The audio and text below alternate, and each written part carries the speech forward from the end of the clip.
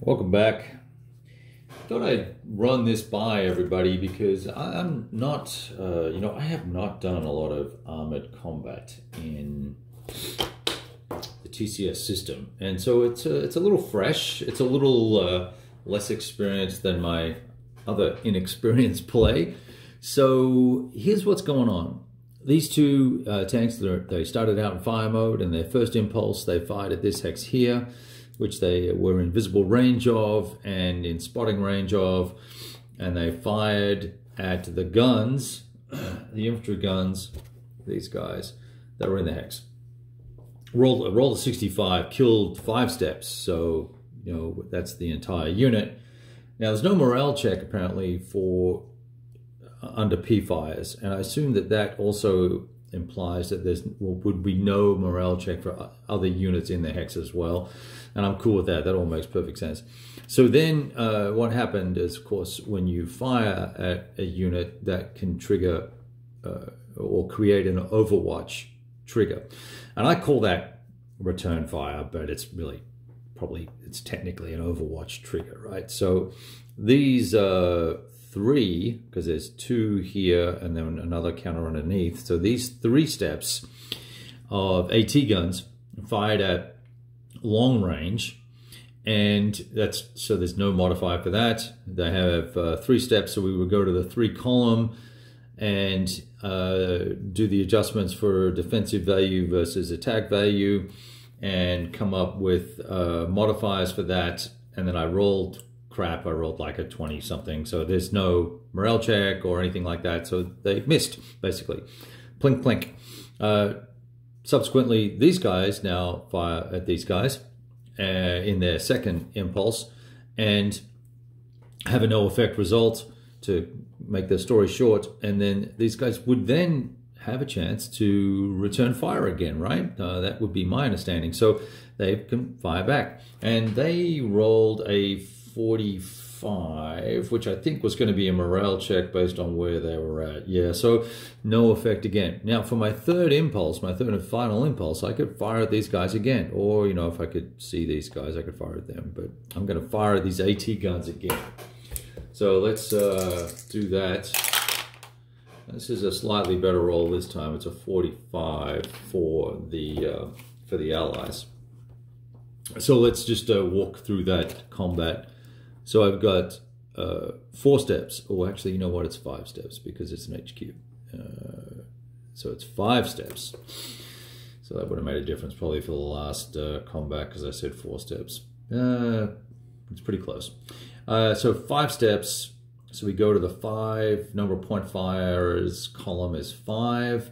We look at the range modifications. It is long range, no mod there. The dude is in the open but not moving, so no mod there. And then we look at the point fire, the difference between them. Now, those AT guns are going to have a defense of 0. So that means I'm going to get a +2 column shift, because you compare the attack value and the defense value and then look at the table.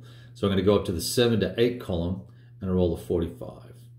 And a 45 is going to be 1 step. So these guys, the strongest unit, just trying to get this guy out of here. It's going to be, I knew that was going to happen. It's going to be this guy. We are going to need a lot of 1 step. 1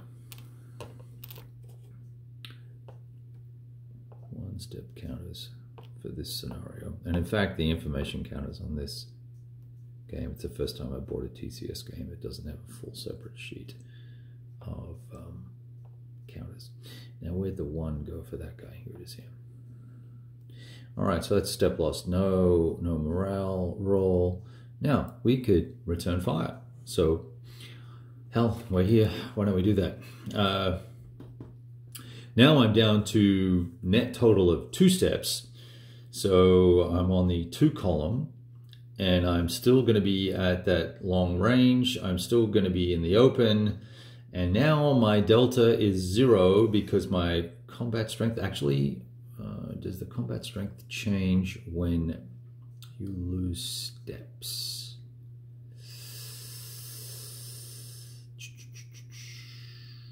And that's another question I have. So hang on 1 sec. I'll be right back.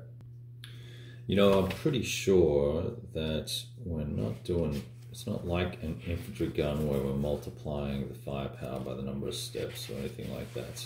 And that may not even be accurate statement of itself as well. Let me just check here. Range differential, find the attacking unit with the lowest fire strength and then subtract the best defense strength, lowest firing strength.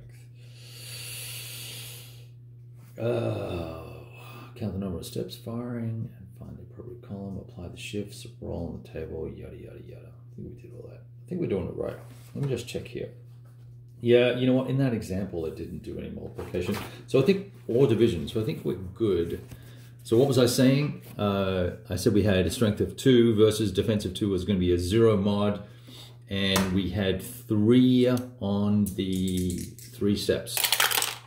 So, oh, I rolled a 53. That might be a step loss. I think it will on the 3 column. Let's see. There's the die roll. 3 of 53. Yeah, that's going to pop a step. So grab another one of these. And the strongest unit is this guy. So he takes a tank bruise up.